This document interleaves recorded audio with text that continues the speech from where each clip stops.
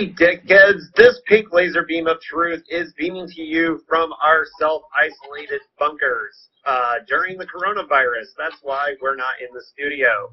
We have a special guest tonight, Betsy Wollheim, daughter of Don Wollheim, and also the person who runs DAW Publishing today. And that's really exciting for us because Don Wollheim is one of the names that you hear most on this podcast, since he published almost all of the early Philip K. Dick works. Welcome, Betsy, to the Dickheads podcast. Hi. Hi, Dickheads. Howdy. We're really excited to have you, and we're going to talk today about, this is a tribute episode to your father, so we really want to dig deep into his life, his career, and everything that he meant towards the science fiction genre. And I think it's safe to say that he is one of the founding fathers of the genre, the modern genre as we know it. How much can you tell us about your father's childhood? Because he had a really interesting childhood. I can tell you a lot about my father's childhood. What specifically would you like to know? Well, I think there's a lot, from what I've read, it seems like his childhood really influenced how he became, like, interested in the fantastic. He had a really not exceptionally normal childhood because of your grandfather and the situation that Don and his sister grew up in. Can you tell us more about that? You said exceptionally normal because your audio cut out. I think you were saying abnormal. Yeah. No, not exceptionally. It came across as normal because your audio just cut out. Sorry about that. My dad grew up. The Wollheim family has been in the country since before the Civil War, so I'm a fourth generation New Yorker.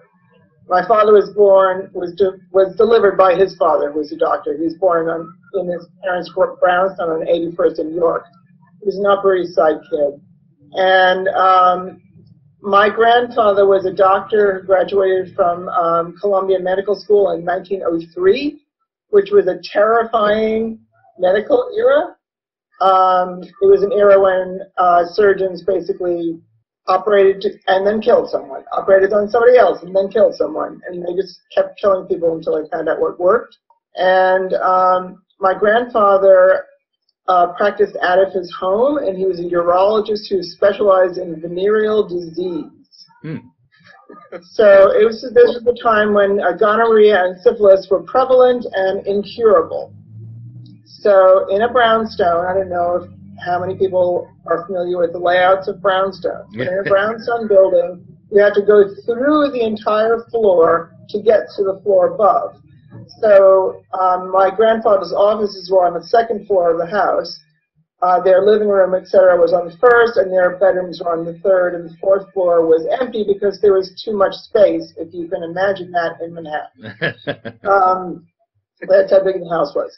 And my father and his sister, who was 2 years older than he was, had to walk through the medical offices of their father to get to their bedrooms. And my grandfather was just terrified that his children, Eleanor and Donald, would touch a wet doorknob, put their hands to their mouth, and get gonorrhea of the mouth, which was incurable. So he really put the fear of God into his kids. I use that phrase loosely because my grandfather was an atheist, my father was an atheist, I'm an atheist, my kids are atheists. We're a family of atheists, very secular, although Jewish. Secular Jewish. My father never kissed anyone in his entire life, not even my mother, and did not like to be touched, and showed affection with punches and things like that. That's good. He also, I know, was deeply affected by the 1918 pandemic, which, of course, since we're currently going through the coronavirus right now, it's interesting to note what an impact the 1918 pandemic had on your father. Can you tell us a little bit about that? Sure. Well, it's very interesting. The 1918 influenza pandemic was not the epidemic in New York that actually hurt my father. Simultaneous to that influenza epidemic in 1918, there was also a polio outbreak. Mm. And my father developed polio when he was 4 years old in 1918. He was born in 1914. And his father, my grandfather worked there was a huge call for doctors in World War I, a universal call for doctors, especially urologists, because of the venereal disease that was in the trenches and all sorts of other horrible things like gangrene. So my grandfather worked in World War I. He went abroad to offer his services to the people, to the people in the trenches. And I don't know how long he was over there. I don't know whether he was over there intermittently. All I know is I have his uniform. I have a picture of him in uniform. I have his war blankets, which I brought to summer camp with me. And I know that he did this. So I have no idea when he came home, but it's entirely possible he came home in 1918 to find his son paralyzed. I don't know. But all I know is that my father was never told he had polio. Never told. He knew that his left hand didn't react in time to catch a ball. He couldn't catch a ball. He was somewhat spastic because the left side of his body had been paralyzed for 4 years. But my father, as a young adult, did not know why his body didn't work right. So one leg was like about an inch shorter than the other leg, which gave him a swaying, kind of graceful limp for the rest of his life. But he never knew why until he was 35 years old. Because even though he hated his father was a right-winger, my father was a communist, his father was a doctor, my father was a science fiction writer. It couldn't have been more different in many ways. I never knew my father hated his father until my father himself was very, very old. I never would have guessed because we were there every single Sunday at Grandma and Grandpa's house and everything seemed fine. But that was purely superficial. My dad grew up in a very Gothic household, and he never knew why he was different or couldn't participate in sports, which I think must have caused him to be the introvert he became.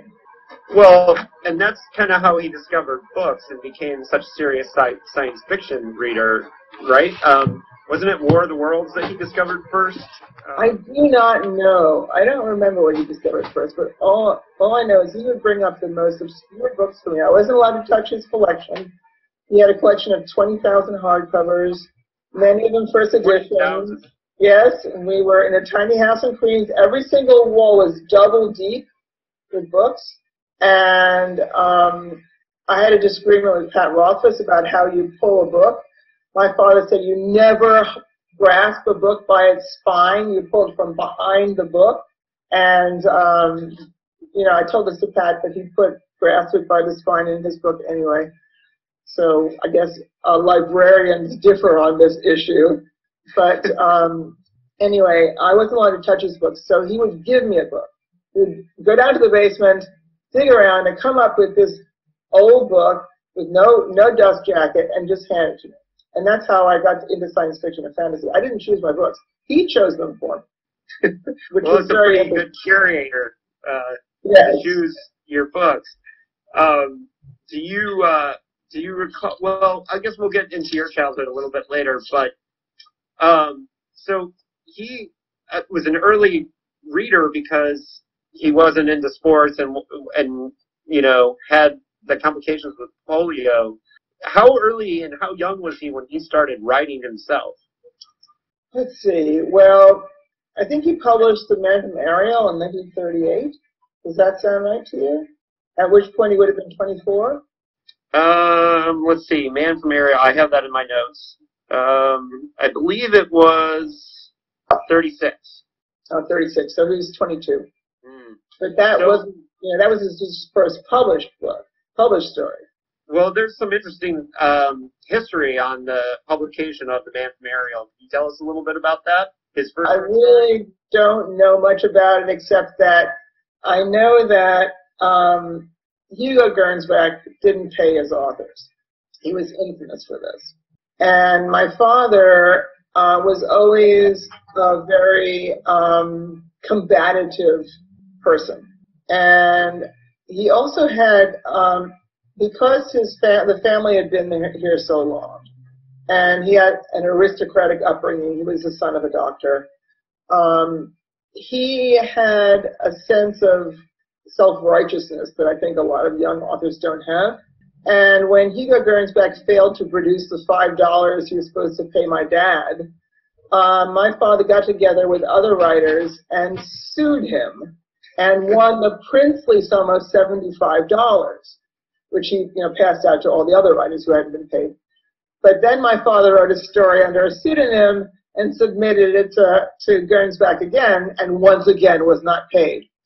I think the thing that's most noteworthy about this story, aside from the fact that this young whippersnapper sued the man who put his first story into print, which is like something nobody does, but Gernsback, and you have to remember what era this was, Gernsback was paying himself $100,000 a year, which was a monstrously huge salary, while stiffing all of his authors. This is just one of the men we honor greatly in our industry. Right. The other already has been called out by Jeanette Nigg. But, I mean, Gernsback wasn't exactly a prince either. No. And I think that taught your father a lot about responsibility towards his writers. Although early on, when he was first publishing his first magazine, I think was Stirring Science Stories, he was getting a lot of stories donated to him. Yes. Right? Yes, he had no budget. He was not being paid, and he had no money to pay his authors. But he was very open about that. He would basically say, I have no money. If you want to be in print, I will put you in print if I like your story, but I can't pay you. So he was totally honest about it, as opposed to Gernsback, who was secretly paying himself $100,000. So right. It's a little different. Right. And Wollheim was a part of a group that referred to themselves as the Futurians, an early science fiction club in New York City. But they were not the first generation. They were the second generation. There was already a generation that was selling to Gernsback before Wollheim and Paul and that group came around. And there's a huge difference between that earlier group and Don's group, which is that the Futurians all worked together. They had a communal attitude towards publishing these early magazines like Stirring Stories of Science Fiction, and they worked together critiquing each other. Was that a philosophy that, what can you tell us about how that philosophy affected Don throughout his whole career? Well, of course, I wasn't born at this point. And what I know, I read from Damon Knight's book, which is really quite amusing. He captures my mom and dad so perfectly. It's pretty funny. But my father knew he was not a good writer. He knew that. He knew his talents lay elsewhere. And he always described himself as a fair to middling writer. And he published 18 novels. He published 18 novels and a book of nonfiction and almost 100 short stories, yeah. But shabby. Not too shabby, but, I mean, none of them were really great books. I mean, some of them are better than others. None of them are great. The Mike Mars series was actually a tribute to his cousin who was killed in World War II. His cousin was named Alfred Ross, and Mike Mars stands for Michael Alfred Ross Simpson. So that was his tribute to his cousin. But it's a very misogynistic group of books. And I read one of them, and I said, I am never reading anything of my father's again, ever, ever. I mean, you have to realize, I did not read a lot of my father's stuff. I read more of his short stories than his novels because, I mean, I was living in his world. I was run by his rules. He completely overwhelmed the household. And the last thing I needed in my life was more of my dad. So now you might ask me, how could I stand to work between my mother and my father for 10 years? Well, I think we'll get there. We'll get to DAW Books eventually. But during this time, this formative period, and most of my information comes from the Futurians. I read David Knight's book and highly recommend it to anyone who's serious about studying the foundations of the genre. But it's also very enjoyable. Yeah, it's a fun read, and they seem to have a really fun, playful attitude towards the community at the time, too. What do you know about that from stories from your father? Well, I know quite a bit about it. I know they only did the dishes once a week. I know that Fred and my dad didn't actually sleep there, because I think Fred was actually married. My dad slept on my grandparents' sofa, and my grandparents had then sold the house. The whole lot was ripped down, and they moved to the west side. And my grandfather was the house doctor of the Hotel Ansonia, which must have been a nightmare for him because that was full of opera divas. But that's another story.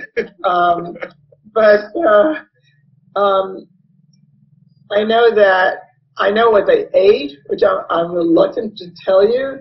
But I also know that Hannes Bach and the people that lived there, Kornbluth and Doc Lowndes and a whole bunch of other people actually lived there. And even though Fred and my dad didn't live there, they hung out there a lot. And the other person, my father was the oldest. I think he was 26, 24, 25, 26. And the youngest person that used to hang out there was Isaac Asimov, and he was 16.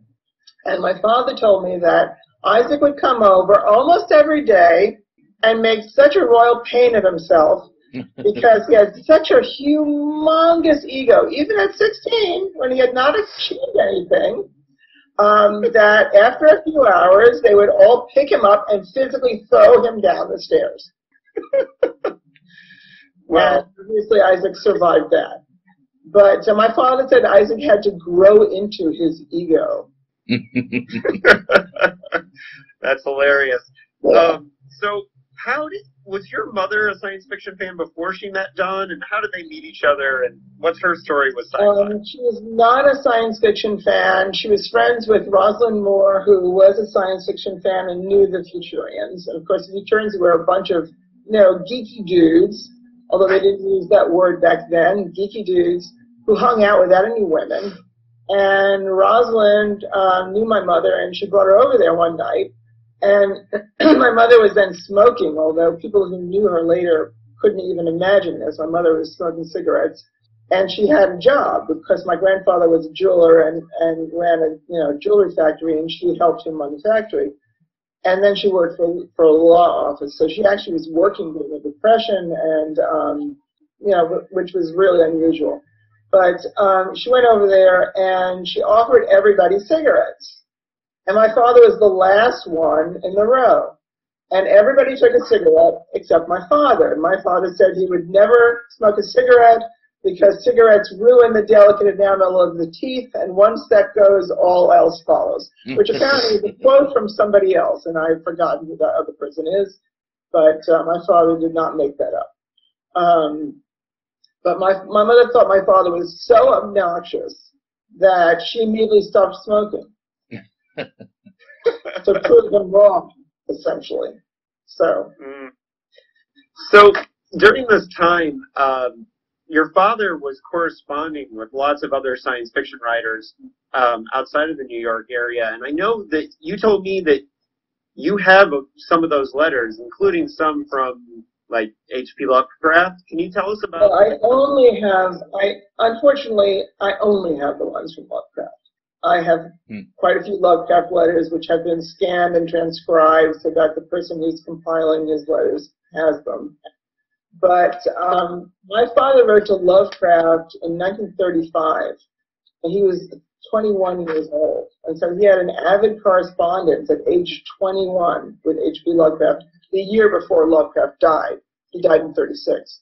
So it's pretty interesting. My father was publishing the Fantagraph at that time. And I remember one letter talks about where Lovecraft tells my dad how he had gone to the house of the Howards to find out whether Howard actually committed suicide, and did verify Howard's suicide. So that was, and he wrote his obituary. So that was very interesting. I have a longhand I have a written obituary for Robert Howard in longhand from the old fact. Wow. Yeah. Wow. Yeah. Wow. That's some pretty awesomely nerdy stuff. Yes. So, so he was corresponding. I think what's really one thing that we need to remind our listeners is that when your father was trading these letters and writing these stories, Gernsback was pretty much the only person publishing science fiction and doing it through the magazines. But there wasn't science fiction publishing as we think of it now. This was like how my generation would think of punk rock in the early days of the 80s. You know, like this was people trading zines, communicating with each other through letters. And I think it's really important to set the stage for, you know, just how much of an organizer your father and the Futurians were. Yeah, my father was definitely an organizer. I think he was pretty much, I think in Damon's book, I think he presents him as if he's one of the leader, if not maybe one of the leaders, but definitely one of the leaders of the group. And, you know, my dad was always very opinionated, very alpha, and, you know, he had a lot of fights with people as a result of this, but that's just who he was. Right. Yeah. So he transitioned to, I mean, he published, a lot of people believe that the Pocketbook of Science Fiction, which was edited by your father, was the first use of the term science fiction on the cover of a book. You know if that's the case? That is what I've been told. Heinlein gets a lot of credit for the term speculative fiction, but I think your father putting the term science fiction on the cover of the Pocketbook of Science Fiction probably plays a huge role in that term that is kind of ubiquitous with the genre now. Was Gernsback using the term, do you know, before your father? I think it might have been used within the little community, but I don't think it was used external to the community. So it wasn't marketing term before then for I don't think so. I don't really know, but once again, I wasn't alive then, so I haven't done a ton of reading. Okay. I have other reading to do, mostly first drafts. My cat is threatening to knock over my computer. You can see his tail over there. Yes. Yeah, got a lot of critters going around. So, how soon? What was his first publishing job in the industry? How did he get transitioned from being a fan to being a publisher? Well, he started in pulps, obviously. But in terms of books, let's talk about books. This is I find very interesting. I've looked at all sorts of references online to when my dad started working for Avon Books, which was the first time he ever worked for a book company, was Avon. And I know the family story about this, which is very specific. But all of the dates say 47, but it couldn't have been 47 because it had to be 44 or 45. Because my father was drafted for World War II. And my mother and he had only been married a year. They got married in 43. And my mother couldn't eat for 4 months because she knew that if my father went to war, he'd be killed because he was not soldier material because of the polio. Yeah. And, she was positive he'd be killed. And so she was a wreck. And my father went to Governor's Island, and they lay him on his left side. And for the first time in his life, he heard a heart murmur. And they said, "Get off government property before you drop dead." And he went skipping home in a state of euphoria, needless to say, and came home that day, and found a letter in his mailbox from Avon Books saying he'd offering him his first job in paperback books. So that had to be 44 or 45. So all these documents, like Wikipedia, cites 47. It couldn't have been 47. The war was over by then. So you heard it here on Dickheads. I don't know how we can get to the bottom of this, but this is the story in the family. And my father always felt it was fate. It was just fate that caused him to, end up getting thrown out of the army and coming home to an editorial job. At Avon, where he had a huge influence already, because at Avon he introduced the world to the likes of C.S. Lewis and H.P. Lovecraft, correct? And A. Merritt, no? I know that I found a story that he had line edited by A. Merritt that I ended up selling. I should have kept it. Yeah. But I have kids and they needed school bills. But he edited the Avon Fantasy Reader for years. And for years at Avon, it was the early days of paperback books. And for some of those years he was at Avon, he was the only paperback editor. So, and those are the days of the golden age of comic books too.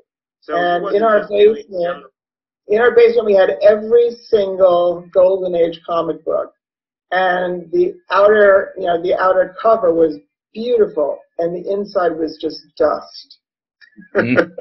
So he did way more than just science fiction when he got there, right? Oh yeah, and he also did way more at Ace too. Right.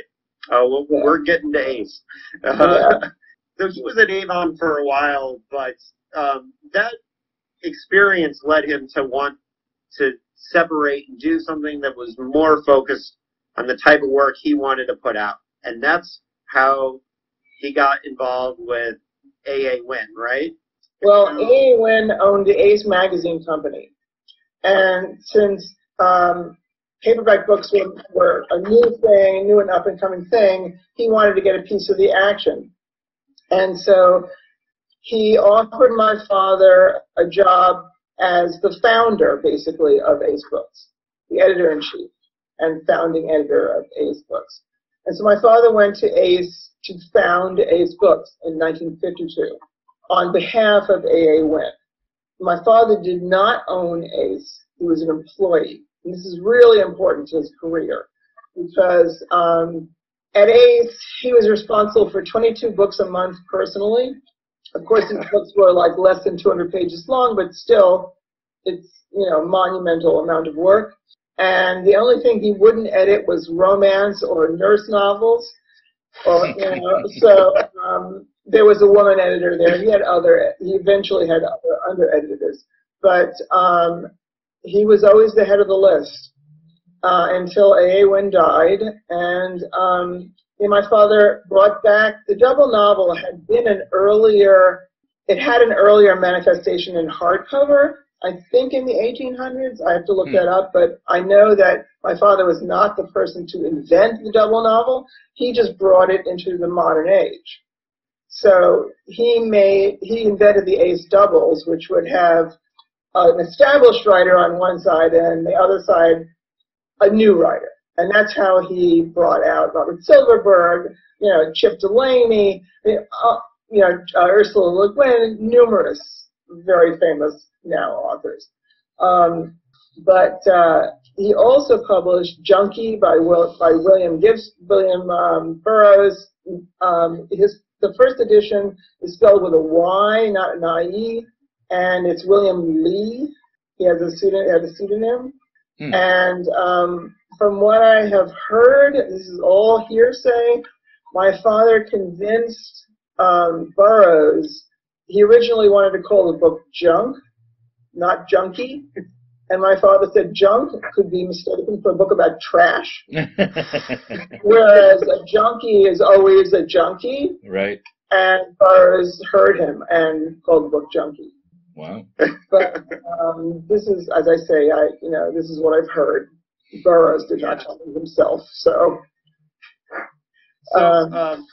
Ace was a really important, publisher for many reasons, but I think in the 50s he oversaw a huge expansion of the genre just through Ace alone. But I'm sure they had competitors at the time, right? They weren't the only game in town. There were basically, in terms of science fiction, there were two games, Ace and Valentine.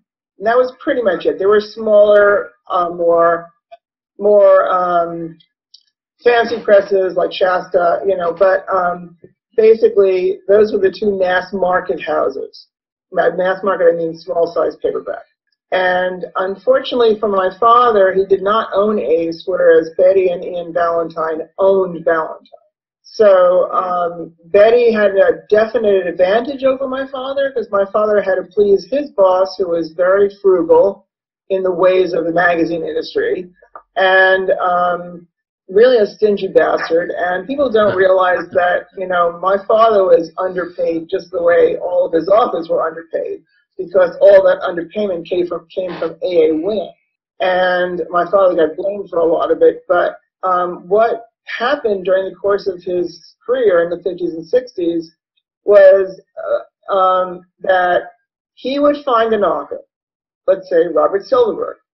And Silverberg, my father said, was the greatest hack that ever lived. And I said this to Bob, and Bob was incredibly flattered. My father said, no, and he should be flattered. My father said, a good hack, and Robert was the best, could write a good book every 6 weeks. Yikes. Not a great book, not a great book, a good book, a book worth reading every 6 weeks. And I said that to Bob, and he said, oh, and that was my happiest time. But, I mean, I talked to Bob about Betty, because Bob and I are friends. I mean, after a while, you look across a room at a convention, and you make eye contact with somebody, and you realize the two of you are the only ones who have been around for 50 years. And that's the way Bob and I made contact. And now Bob and I are like family. Because, I mean, when I first met Bob, I was probably 6, and he was probably 20. So, you know, but it was a long, long time ago, and we've both been around since then. But, you know, what used to happen is my father would find somebody, and within a short period of time, that person would leave him for Valentine. Because Betty would say, I see this person's selling. Wollheim's only paying him $1,500. Let's pay him $2,500. And they would just kick off my father's authors. And my father was, you know, really deeply distressed by this because he couldn't pay more than he was allowed to pay. So he lost everything to Betty, and she got great credit, and he got basically lost all the people he found. He developed for her. So he was very, very bitter about Valentine books. Mm-hmm. Well, and you know, we see the other end because when we're researching all of Phil's books, we're seeing mostly him talking about the process of selling to Ace, you know, on his end, but he also sold to Valentine too. So yeah. with March Time Slip, for example. And we'll get to Phil in a little bit. I want to just stick with Ace for a little bit. At the time when he was doing the doubles, was that, how did he ever talk about like why he would choose to pick one certain author to publish by themselves and to do like a solo book? What was his thinking on that? Well, I think, I mean, I don't know that he ever actually spoke to me about this, but I think the thought was to introduce a new writer on the back of an established writer. Mm-hmm. So that, you know, And when he published Junkie, he published an anti-drug pamphlet on the back of it. Really? So that was also a double, yeah. And so Junkie's first edition is an Ace double. But he used an established writer to basically launch a young writer. All right. And the longer books probably were the ones that were by themselves. Mm-hmm. Right. So, what point in your childhood were you born during the Ace era? Were you around for any of that? Yeah, I was born in December 51. December 1951. So my father started Ace in 52. So I was an infant. Yeah, you were pretty young. So I grew up during the Ace era. Right. There were a lot of storm clouds over the dinner table during the later part of that era. Right. But he took you to your first science fiction convention at 6 years old, correct? Yeah, for some reason he thought 6 was okay, 5 was too young. Makes sense. But it was at the sky-top room of the Hotel New Yorker right across from Penn Station in New York.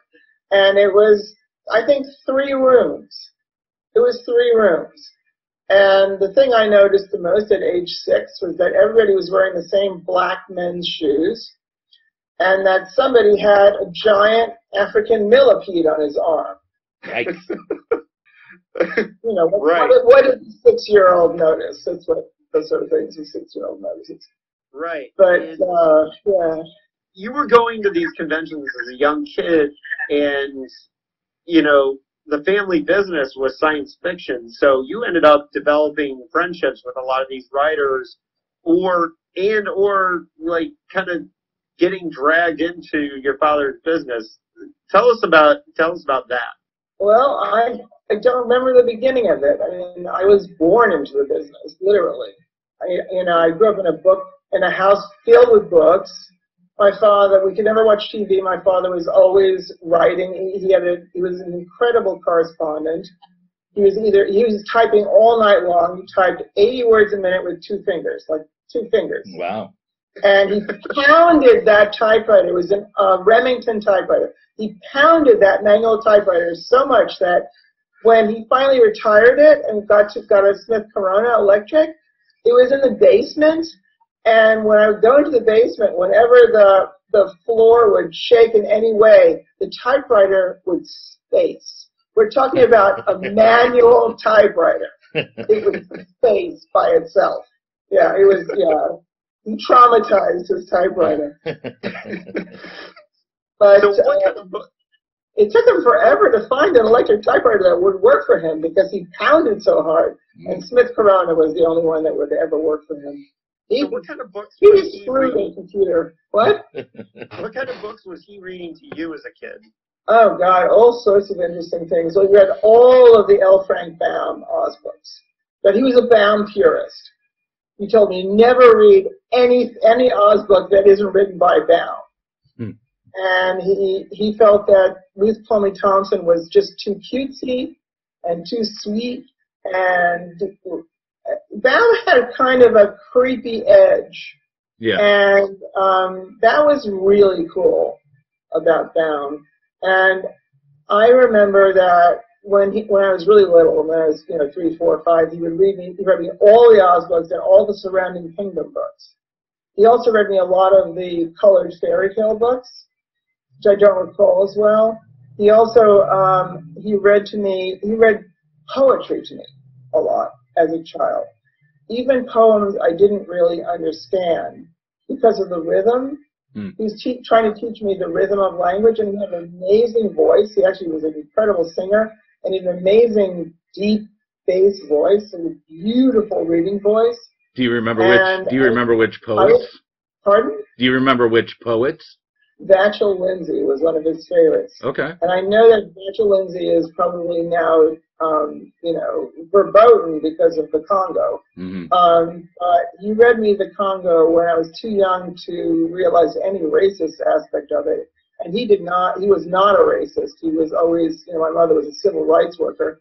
And my father was a communist atheist who believed in all people being equal.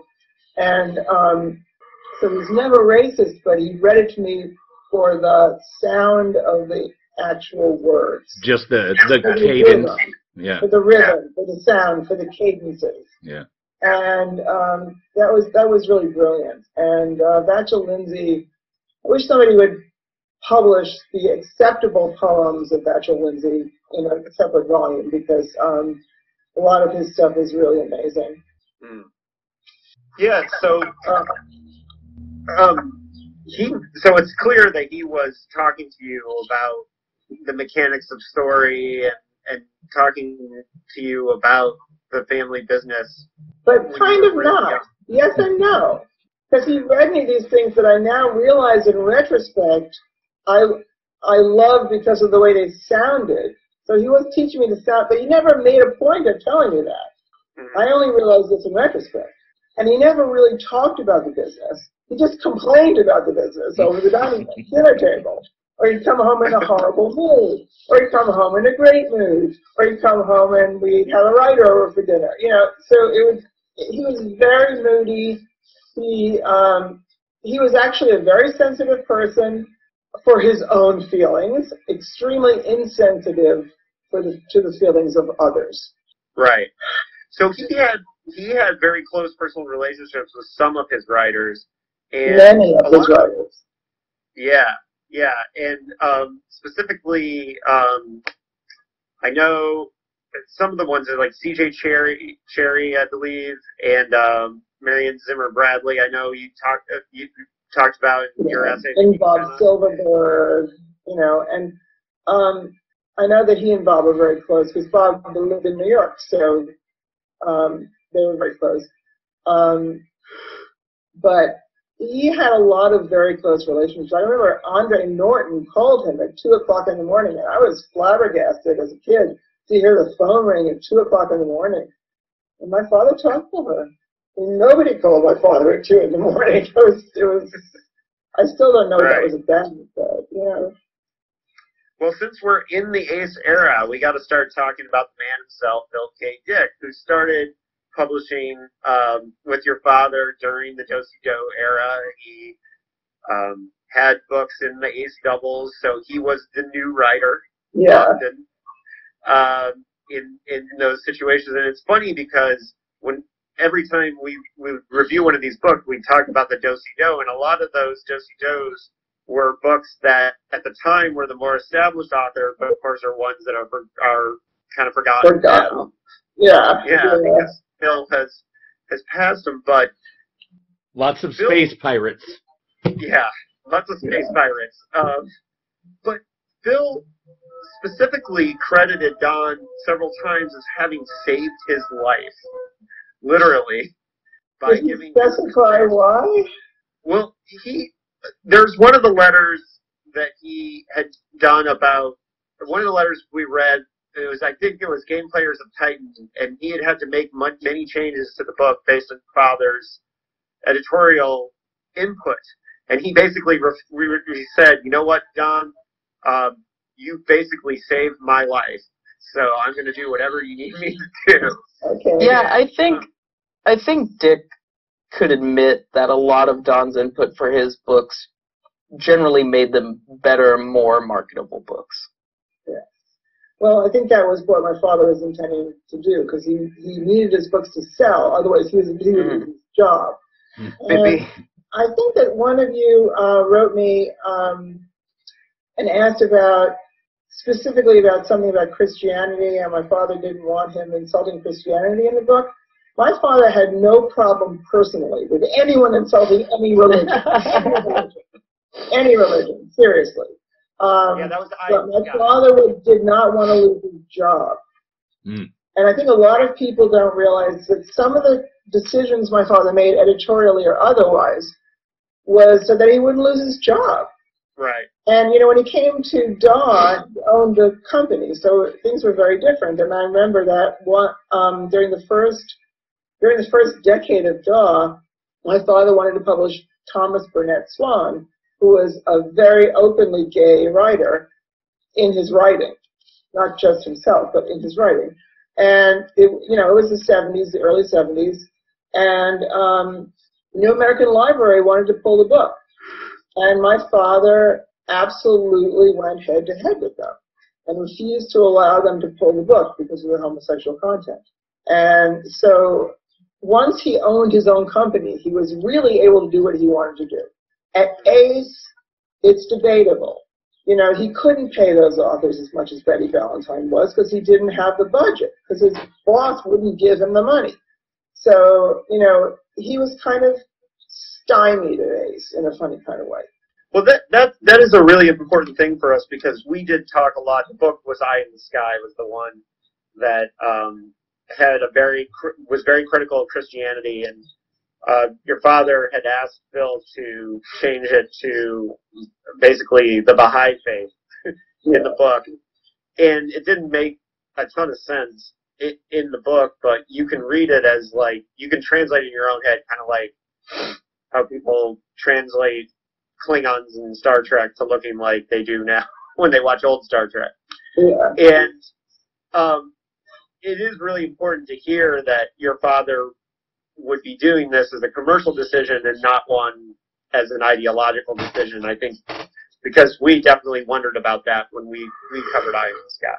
Yeah, no, it was definitely, he just didn't want to lose his job. He was scared to lose his job. Wynn was a scared boss. Yeah, He was yeah, very exactly. cheap.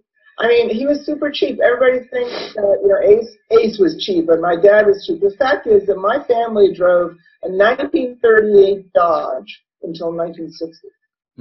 So, you know, my car, it was beautiful. It was bright green, and it had running boards, and it had a rattan back seat that was as big as a sofa. You know, but my parents drove a 1938 Dodge. And when we went on vacation, we drove somewhere and camped. We had no money. We had no money either, because, you know, Wynn didn't pay my father. He made him vice president of Ace literally on his deathbed. Literally on his deathbed.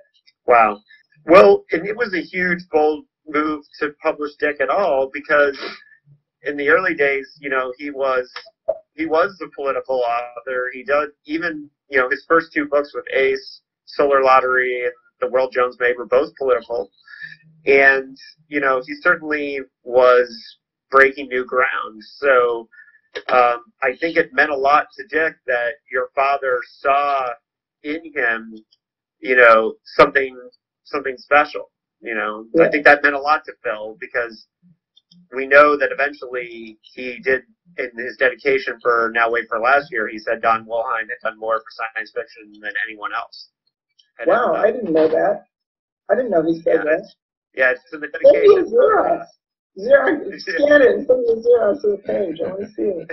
But I only met Phil Dick once. Only once. And that was, you know, toward the end of his life. He was living in LA in an apartment. And my husband and I went to visit him. And he barely had the door open before he grabbed my arm, dragged me across the floor, and pulled out a tattered pulp magazine. And on the cover of this pulp magazine that I no longer remember the title to, it said, you know, the title of a story by Philip K. Dick, and then the entire magazine was edited by my dad. And I'm still trying to find out what magazine that was, because my two experts, Marty Greenberg and Bob Weinberg, are both dead. And those are the people I used to call and say, hey, Bob, what magazine was that in? And he knew every magazine. So I don't know what magazine it was, but he said, your father put me in print. He put me in print.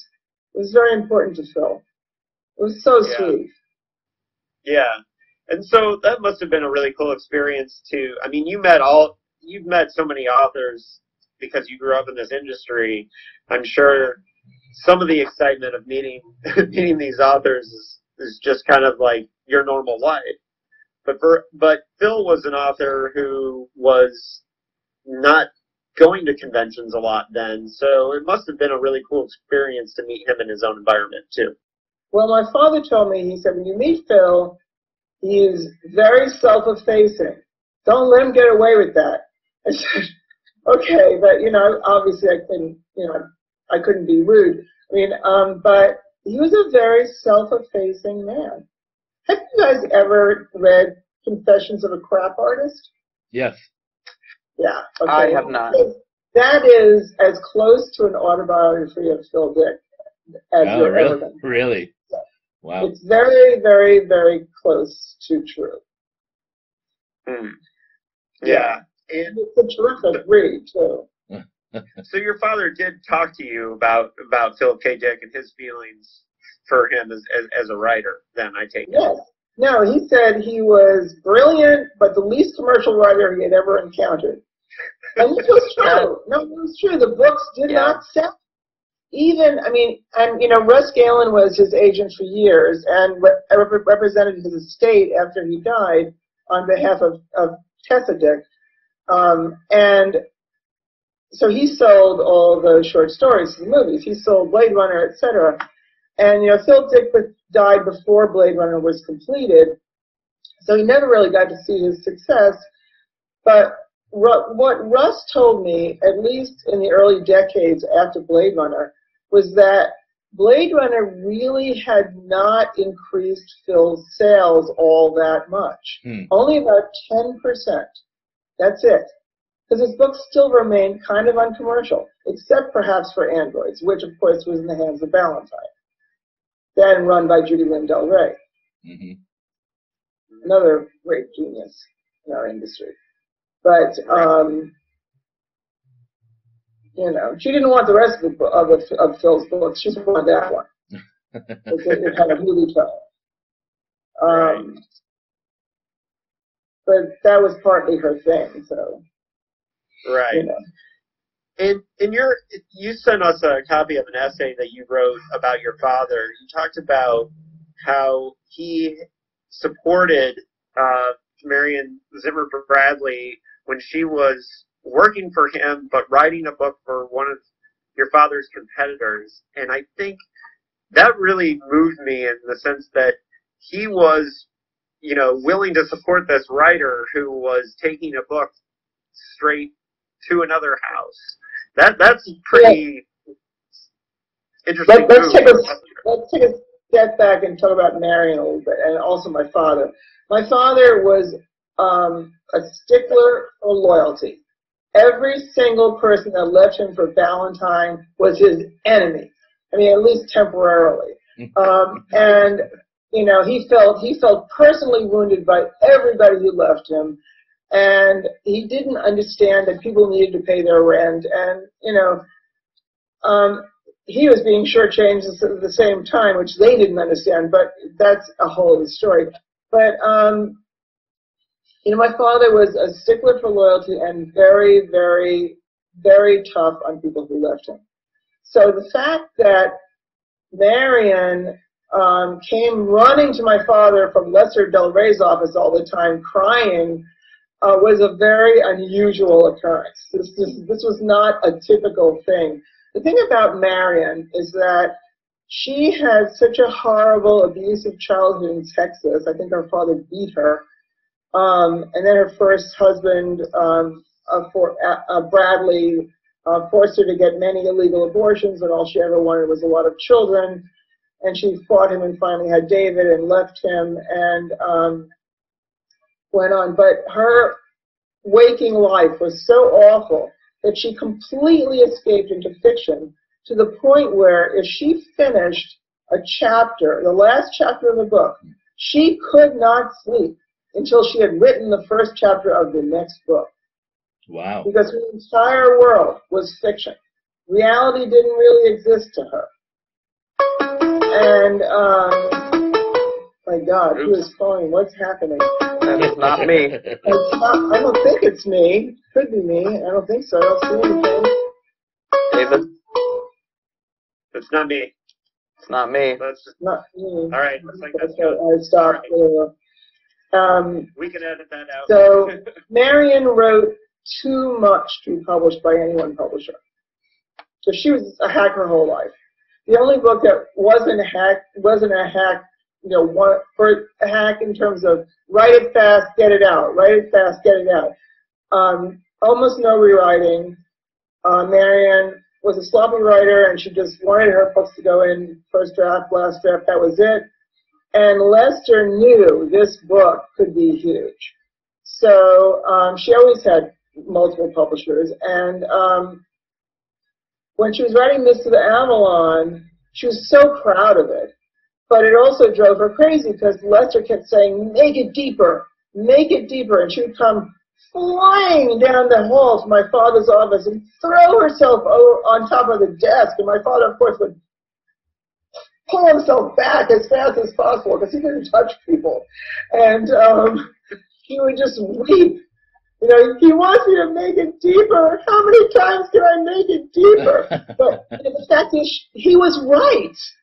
He was right. He tortured that book out of her, but she was so proud of it. Nice. She knew it was the right thing to do. But then he rejected her next book. So, you know, because it was just a normal Bradley book. But, so that situation was really unusual. I mean, C.J. Cherry and my father were so close. I think my father was probably closer to Carolyn than any other author. Carolyn was a school teacher from Oklahoma. She taught classics. She spoke fluent Greek, French, and Latin, and still does. And she has a master's from Johns Hopkins. And, you know, she could have been a teacher. She was very happy being a teacher, but she kept sending manuscripts to my father, and finally my father bought two at once, Gated of Rail and Brothers of Earth.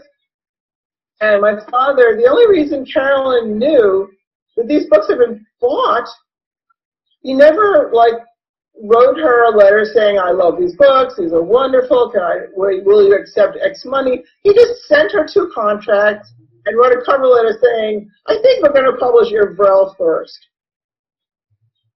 You know, so she I think she sat back and said, I think I just sold 2 books. You know, but she came to New York, having never been to New York, although having been all over the world, many places all over the world. And she was very shy, so shy that I would venture to call it on the verge of pathologically shy. But my dad was also shy, even though he was a fighter, he was also pretty shy in his own way. And the two of them just bonded. And they redid my whole bedroom. It was Carolyn's room. And nobody could have been happier than me. Because honestly, Carolyn was the child my parents always wanted. I never felt like I was really what they wanted. I was too rebellious. I fought with them too much. You know, I guess I was too much like my father. But, you know, Carolyn was incredibly erudite, incredibly smart, and she and my father would just talk for hours and hours and hours, and she would have breakfast at the kitchen table, go into the office with them, read manuscripts all afternoon, then, you know, go home with them, have dinner, and she'd have 3 meals a day with them and never see anything, never see a museum, never go shopping or anything in New York. And my father finally said to me one November day, cold November day, he said, take Carolyn outside. I said, don't make me do this. Because she had never said a word to me. And said, Carolyn, Betsy's taking you out. I said, okay. I walked outside with Carolyn, and I said to her, would you like to go to a museum? And she shrugged. I said, okay. Would you like to go shopping? Shrugged. And in desperation, I just said, let's walk through Central Park. And we walked through Central Park for several hours, and, you know, it was a lovely day. It was a little on the cold side, which I now know is good for her, because she hates heat. She loves cold. But back then I didn't know, and she was wearing an unlined leather coat. And we got back to the house, and I didn't find out for 3 years what she was thinking. And at a convention in Kansas City, she had a bunch of fans in her room one night, and she told the story of how I brought her to Central Park. And she was bringing me to Central Park, and I didn't have my gun? And then she looked around and saw, wait a minute, this is a family place. This is a nice place. Why do people say such nasty things about it on TV? This isn't a dangerous place. And she had totally had her mind opened by seeing people, you know, on skateboards, and people reading books and eating their lunch and feeding the pigeons and playing frisbee and whatever else in Central Park. And, you know, it wasn't until that moment that I realized that the news media all over this country denigrates New York.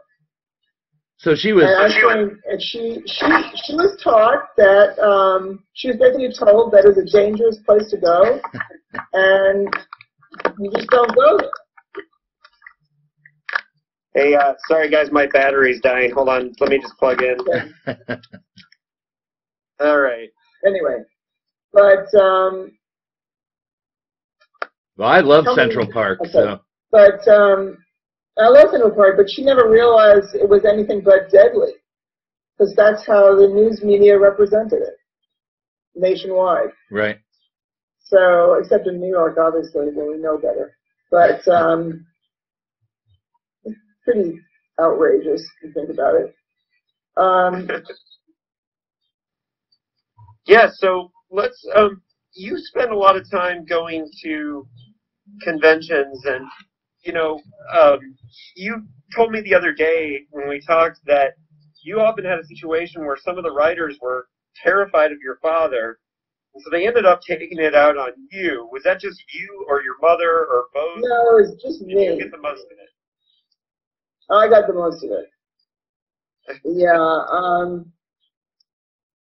Obviously, you know,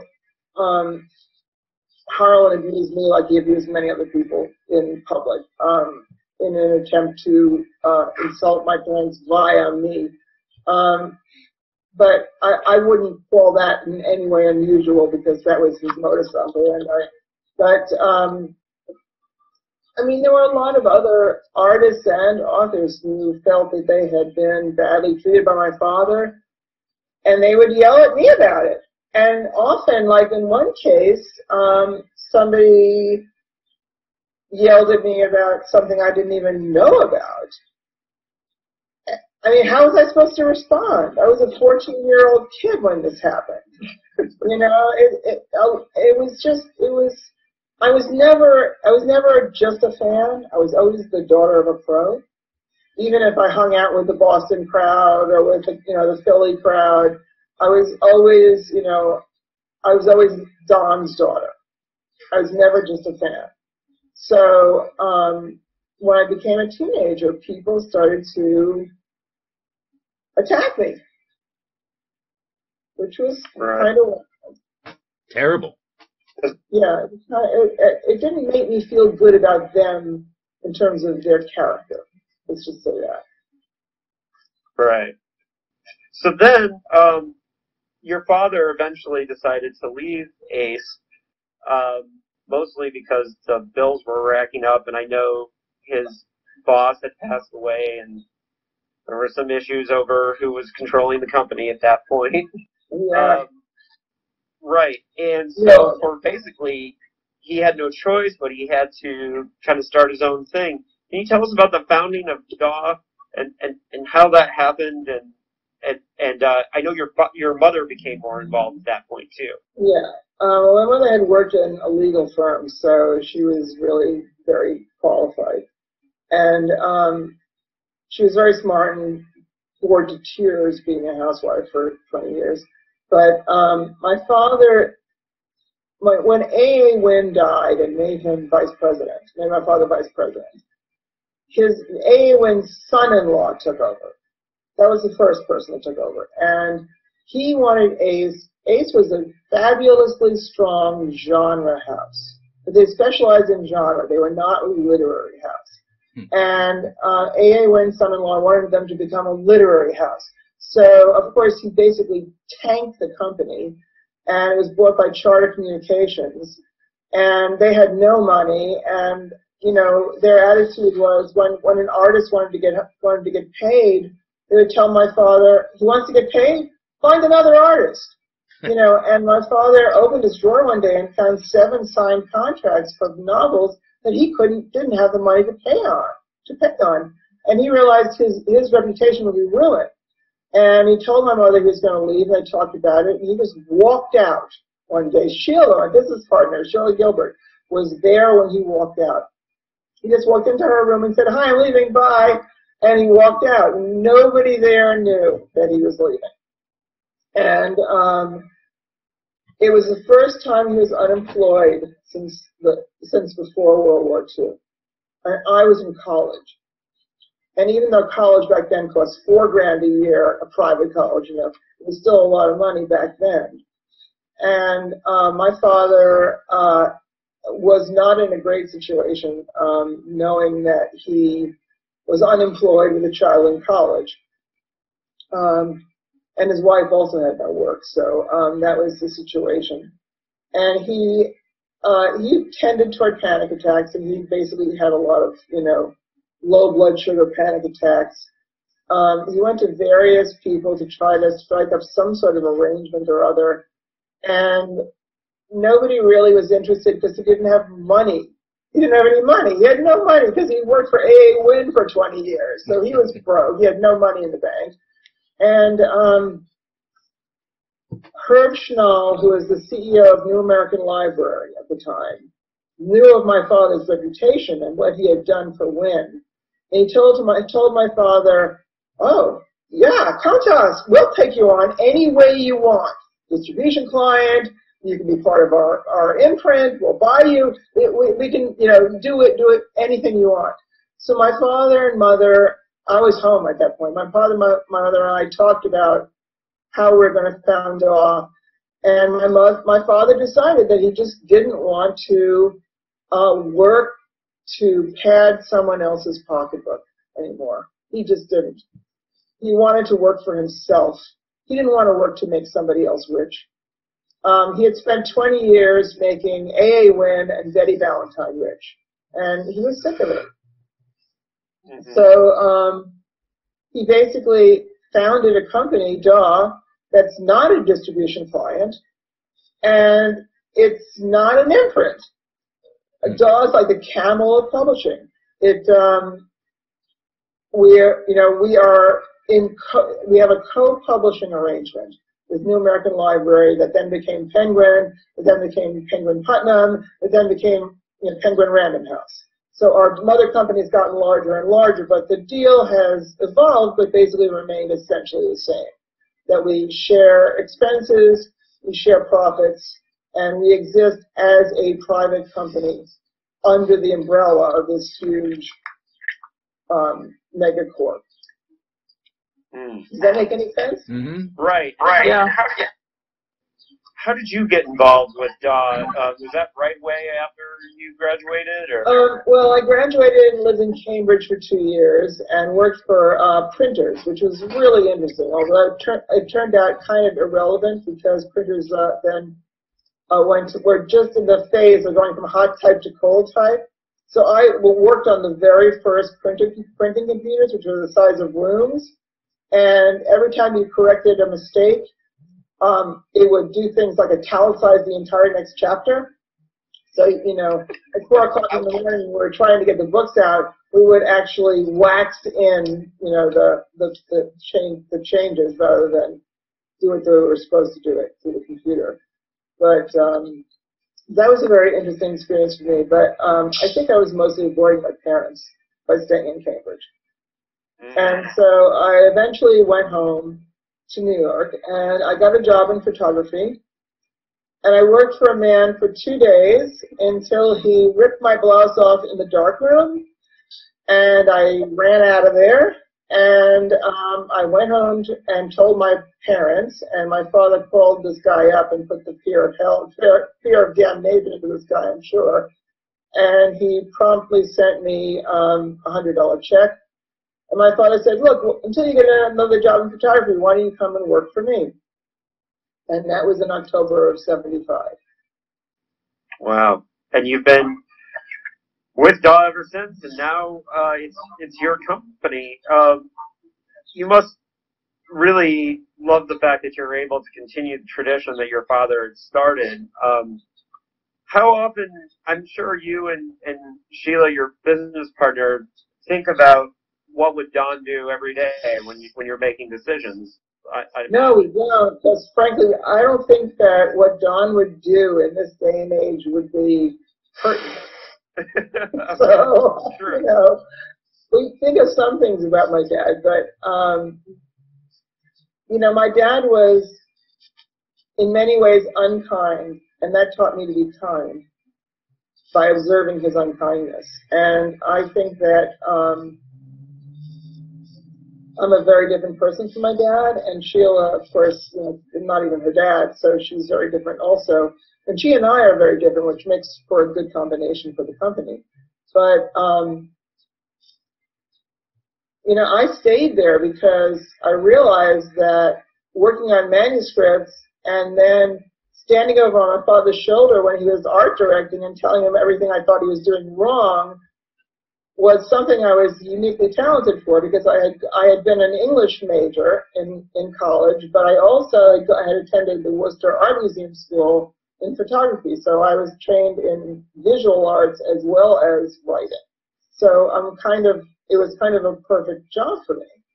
And I realized that pretty quickly, because I spent 10 really grueling years in the office between my mother and my father. And it's a miracle I ever survived that time. Right. But you were learning at the feet of masters, so that's also, I'm sure, a very cruel taskmaster. Let's just say that. Right. So, from a Dickheads perspective, when DAW published some of the later works of Philip K. Dick, especially Full of My Tears, The Policeman Said, and Scanner Darkly, Phil had noted that his relationship with your father had gotten a little better because he was given more freedom. Yeah. And he, in that sense, DAW was able to publish 2 of Phil's masterpieces. But the connection between your father and Philip K. Dick is a really, really important one. And I think I want to, kind of bring it back to, like, what do you think? I believe your father's legacy is incredibly important to the whole genre, but specifically to Philip K. Dick, who said that he was the most important person in the science fiction genre. I think there's only one person that's had a bigger impact on Philip K. Dick's publishing career, or comparable, and that's Tony Boucher. When you see the success that after his death that Philip K. Dick has had, is this something that do you think of your father in that context? Like when you see movies like Minority Report and Total Recall and all these things having this incredible success, I'm sure that brings to mind the work that your father put in with Phil the writer, right? I'm sure, right? Well, I think my father was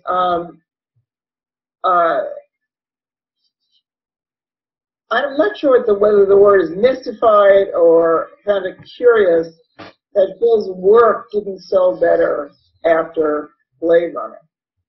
And I don't think he lived to see, he died in 1990, so I don't know how many of those films he lived to see. But it's interesting because even though Phil was an incredibly self-effacing man, genuinely self-effacing. There were a lot of people who were seemingly self-effacing, but they're really egotistical. He wasn't like that. He was genuinely self-effacing. And, he was a genuinely modest person. And not an especially happy one, I think. But my father was really shocked to see that of all the people in science fiction to go to the screen that early, the most unlikely possible writer, really. Yeah. And that's why I think he saw it. Because he published Phil because he enjoyed it the same way he enjoyed the Einstein intersection, by Delaney. So it's, my father found it very interesting that in a film format, Phil was really, really commercial, so he wasn't in a book format. Mm. Well, yeah, it is interesting how that happened. Were there other writers that your father championed that never saw the commercial success that maybe our listeners should be on the lookout for? People that he published that didn't have, the kind of mainstream success of an Asimov or a Clark? So many. I mean, Sheila and I privately call great books that don't sell Kate Wilhelm syndrome. Kate Wilhelm was a brilliant, beautiful writer. Her books didn't sell. Why? Who the heck knows? I mean, it's mystifying even to this day. And that happens so often. And we're still waiting for Tail Chaser's Song by Tad Williams, published in 1985, to be a full-length animated feature. It's a cat fantasy. It's a shoo-in, especially with the internet so full of cats now. It's a no-brainer. Why didn't Disney pick it up? It's just stupefyingly idiotic. And I think in some ways, a lot of publishers feel that way about Hollywood, that they're just stupidly idiotic. They are. They miss the most obvious things. They are. You know. So, to my other Dickheads here, I've done a lot of the talking. You guys have any questions for Betsy? You wanna get in there? Give me a minute, Larry. No, I'm good. Betsy and I had a great conversation before we began. So. Yeah, we kind of chatted before you got here, David. Well, Betsy and I talked the other night. It was great. Yeah, Betsy, it's amazing to talk to you because of the wealth of knowledge you have specifically on your father is just, of course, amazing, but the genre as a whole.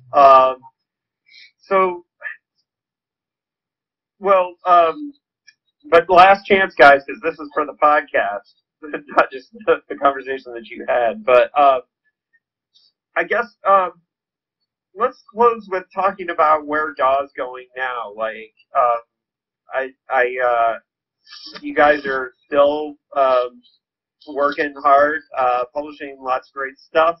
I know when I talked to you the other night, you said you were up till 8 in the morning working on an edit in the middle of in the middle of a global pandemic. What are you working on now? What can we look for? Well, I have at any given time I have close to 10,000 page backup. Yeah. So I have permanent grad student syndrome in the sense that whatever I'm doing now, I really should be working. Always. And it's so exhausting. Yeah, I know that. Yeah, I'm trying to get through a first draft now that has problems, and so that takes a long time, and it's frustrating.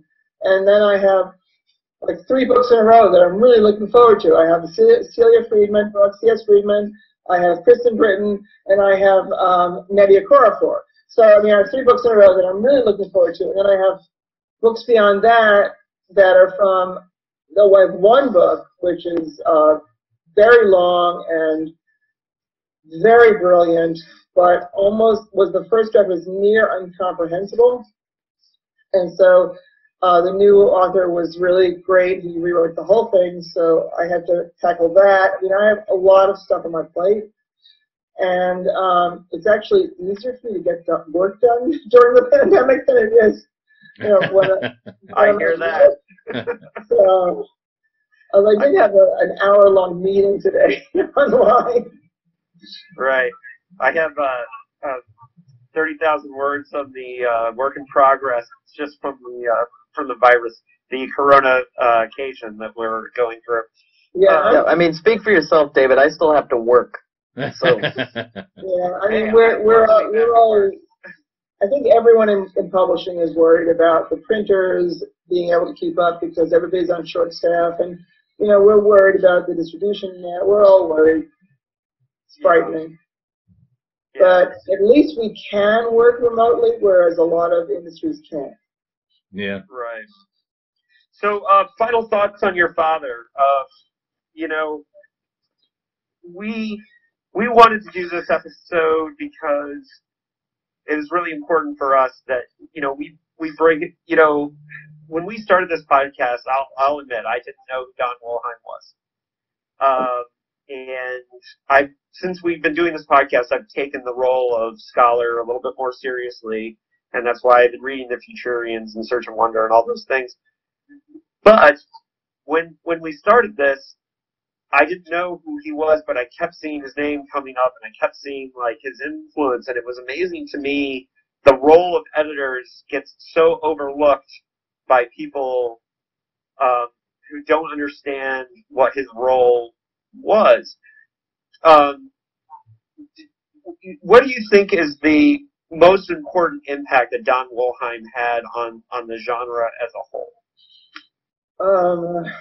I think his most important impact was his incredible belief in science fiction. Less so in fantasy, but in science fiction. Well, he did make a huge impact in fantasy too. So Yeah, no, but he was more science fiction was his great love. He was never that wild about most fantasy. right.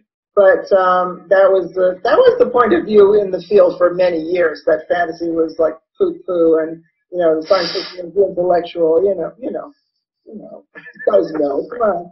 Oh yeah, yeah. Now we draw that hard line between like hard sci-fi and pulp sci-fi. Right. Anthro sci-fi or whatever. But Yeah. I think the most important thing about my dad, I mean, overall, if I could encapsulate it, is that he was self-directed maverick who genuinely didn't give a flying fuck what anybody else thought. And that's why he was able to achieve so much. He was not other-directed. He would have been a nicer person if he had been a little other-directed, but he would have achieved less. And I think that's the most important thing about him. That and one other thing, and that is my father had the ability to, my father had been a physics major at NYU, and he dropped out to join the Futurians. But, so my father had been involved in mathematics and physics, and he could make that jump of logic from B to L, which a lot of people can't do. Yeah. In other words, you have to go B, B, C, D, E, F. My father could make that jump in logic and see something that was going to happen in the future that a lot of people couldn't see. And I think that was a really important factor in his personality also. But he was a genuine maverick in every negative and positive meaning of that word. Made Right. Awesome. I think that's a great place to end on. Yeah. Yeah. Betsy, I really appreciate your time. It means so much to us to be able to talk about your father. Maybe we'll have to get Sheila on the podcast too, because I bet she has amazing war stories as well. She does. I've known Sheila since I was 11, so. Yeah. All right. Well, Sheila's older sister, Marcia, founded Locust with Charlie Brown. Oh. Yeah. Wow. So Sheila, I knew Marcia before I knew Sheila, because Charlie Brown was Marcia's first husband. Interesting. Yeah. Well, I could talk to you forever, Betsy. You have so many amazing stories. But I want to let you get back to those books, especially because you got a Nettie Okorafor book in there, and she's one of my favorites. And so whatever book you're working on, I want to read that. Every single editor in the entire field rejected Who Kills Fear's Death, except me. That's interesting. Yeah, well, she's amazing. I read that first chapter, and I said, I have to work with this person with this amazing voice. Yeah, she's incredible. Yeah, she's incredible. Yeah, one of my favorite new writers. So really appreciate. I want to get you to that book so I can read it eventually. Thousands of pages before that, though. Well, I know. We got to get you back to work. I appreciate your time, and you're always welcome on Dickheads. We just really appreciate everything that your father did. We wouldn't be here together talking about Philip K. Dick if your father hadn't published so many of his books and believed in a guy that nobody else did. And it's an ultimate sign of his genius that he was able to see through the uncommercialness of Philip K. Dick and continue to publish him at the clip that he did. So, thank you. And I recommend you. Yeah, I recommend talk to Bob Silverberg. Yeah, he was actually, he was older than me enough that he was conscious of what was actually happening in the field in the 50s and 60s. Yeah. Well, he'll be on our list. Be sure to tell him that we don't bite, and we'd love to. He might bite. Yeah, he might. Yeah, that's true. But, you know, every time we talk to some of the people from back in the day, I mean, Barry Malzberg had hilarious stories, and it was really cool to hear. Spin Rad. My father loved Barry, because Barry had such a negative worldview that every time he would come in to visit my father and then leave, my father would be so elated because it would make his worldview look so much more positive. Oh, David, that's kind of like when we hang out. Yeah. It is kind of like when we hang out. Hey, Malzberg told us the story during his interview of being in the room when your father found out that Man in the High Castle won the Hugo. And Barry said that your father just threw the letter down and put his arms up and said, "It's not even science fiction." Yeah, because back then, alternative history really wasn't considered science fiction. It is right. now, but back then it really wasn't. Well, it does go to, because that was his second book that he published without your father. So I'm sure that you know, but I don't know how much the fact that he rejected those books first played into it, but I'm sure quite a bit. I'm sure quite a bit. Well, Betsy, it was awesome talking to you. We will keep you updated. I don't know when this episode will post, but when it does, we'll let you know. And thank you for coming on, Dickheads. Keep it paranoid, everybody. Yeah. Thank you. Okay, anytime. Nice meeting you guys. Nice meeting you.